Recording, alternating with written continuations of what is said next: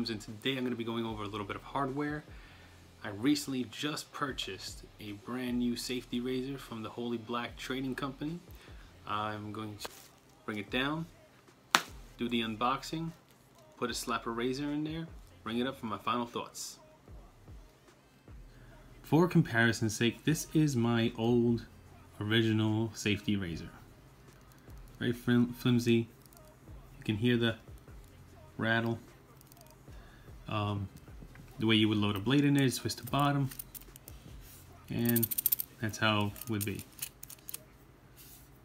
Got dropped a couple times. It did stand the test of time. I've had it for a couple of years now, and it's still functional, but it's just not like the hinges are a little loose and things like that, so it kind of like is not as sturdy as it was when I first got it.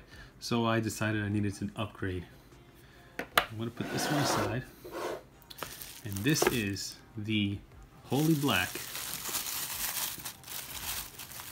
SR-71 safety razor. When you get the razor, you get a nice cool sticker. I'm going to be putting it on my laptop. And there it is. That is the SR-71 double-edged safety razor. It is the heaviest razor I've ever held in my hands. I believe it's 128 grams according to the website. So it is, I think it's the heaviest safety razor on the market. Retails for about 46 bucks, and you can definitely tell the quality when you're holding it. You can feel the quality. So let's slap a razor on this and just twist off the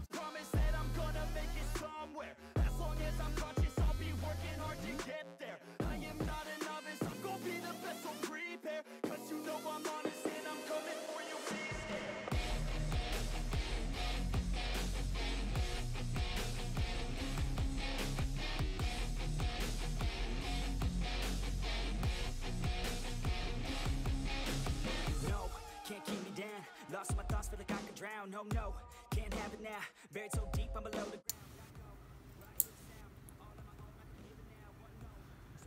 Alright, that is bending the blade in a downward. See the way the blade curves? So you get that arc.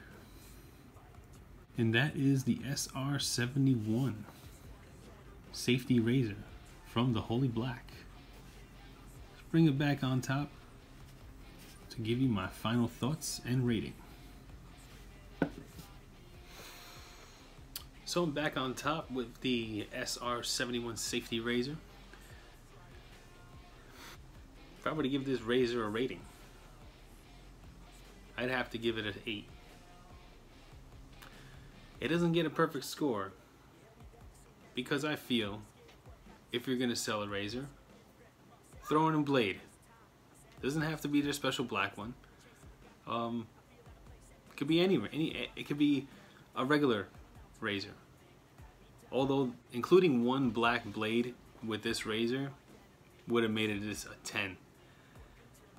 If you are into safety razors and you want something with a little with quality, something with some weight to it, you know, it feels good in the hand.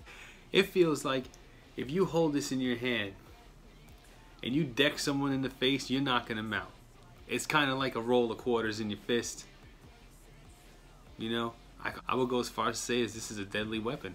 With the razor and the stack of quarters in my hand, let's say you're out in the street, you're shaving your face. If someone tries to jump you, use your razor to fight them off. All joking aside, very high quality razor. The handle is very non-slip. The knurling in the handle makes it very grippy. And the logo on the bottom, it's a very nice touch. All in all, a beautiful razor. I can't wait to get this going. I can't wait to continue my shaving cream experiments to find out if shaving creams matter. So I will be using this guy right here to complete my shaving cream analysis with shaving my face. And once I finish that, I'll be growing the beard back because I like the beard, I really did. And it was my first time growing a beard, and now I kind of understand how to fill in the cracks here. Like I got a little bald spot right here happening, and it happens here on both sides. So now I kind of got like the science and how to fill those in, and so that's what I'm gonna do.